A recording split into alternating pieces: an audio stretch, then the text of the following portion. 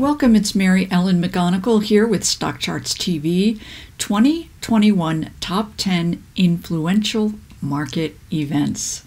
Let's get started. For those not familiar, I'll give a bit of background as to who I am. I do have quite a bit of experience working not only on Wall Street, but with Wall Street, where during my 15 years with William O'Neill and Company, I worked with top portfolio managers, advising them on not only the broader markets, but individual stock selection as well. And I point that out because my background there was very much centered on uncovering these stocks poised to go faster and much higher than the broader markets.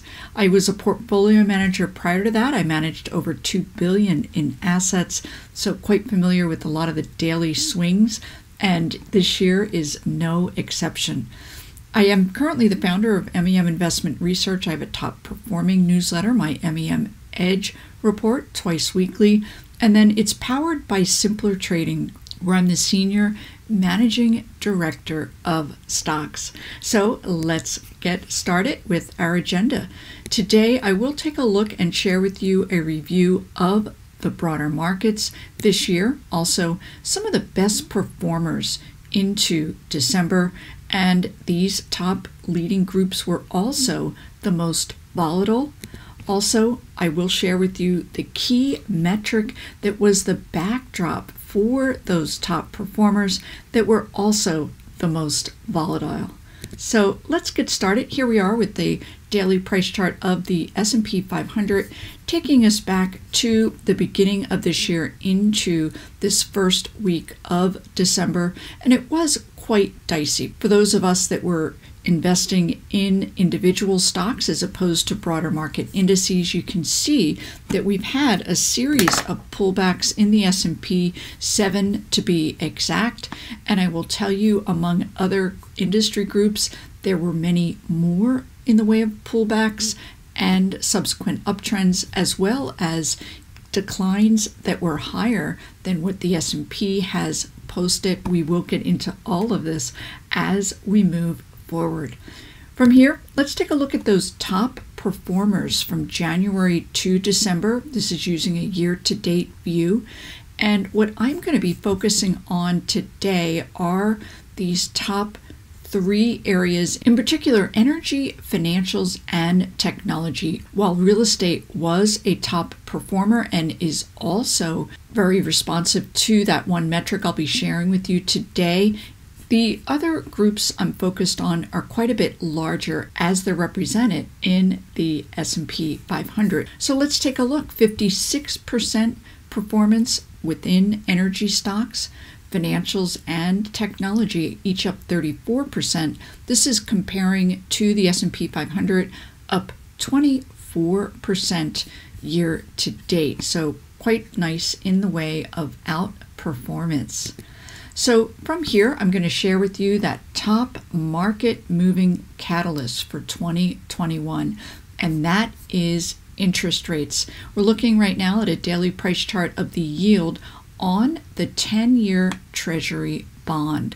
So let's take a look at these pretty big moves I'm sharing with you from February into April. The yield did go from 1.2 all the way up to 1.75. As we move on the beginning of June into the beginning of September, we did see a drop from that 1.6 level down to 1.1. And moving forward more recently, from this late September into early December period, we did see another significant move from this 1.3 level all the way up to close to 1.7%. So significant swings here in the yield on this 10-year Treasury. So let's go ahead and move forward and take a look at the impact that these interest rates have had on some of these larger moving sectors for the year. First up, we are going to take a look at energy. That was the top performer, up over 50% year to date. And wanted to share with you that rising interest rates are tied to rising inflation. We are in a period of inflationary increases, and energy sector is the best performer in the S&P 500 during periods when inflation rises. So from here, let's take a look at XLE. This is the energy sector within the S&P 500, and I'm sharing with you those exact same parameters as it relates to the yield on the 10-year Treasury. Taking a look here from that February into the beginning of April period, the energy sector rose 31% as interest rates were rising. As we move forward, that June into September period when we saw interest rates declining, energy stocks also fell 19% from peak down here to this trough area.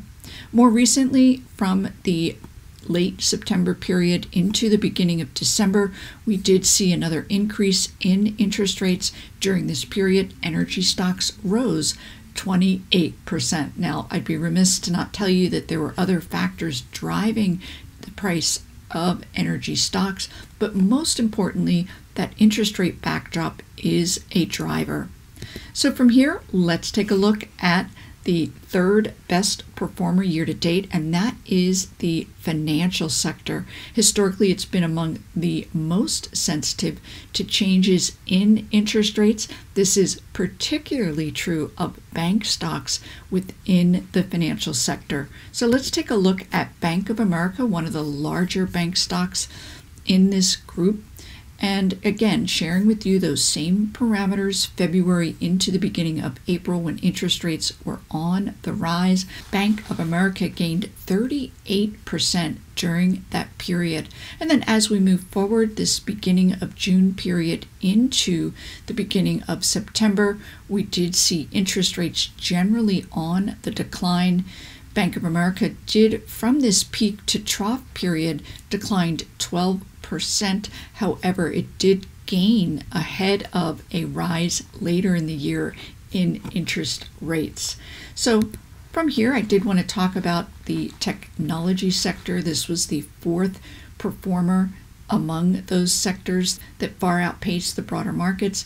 And in particular, big tech and growth stocks are sensitive to higher interest rates. And this is because their valuations are going to be based on future growth and future cash flow. So as interest rates rise, the value of that future cash flow is going to be discounted. So hence, higher interest rates are not good for big tech and growth stocks. From here, let's take a look at the software ETF, a big grower within the technology sector.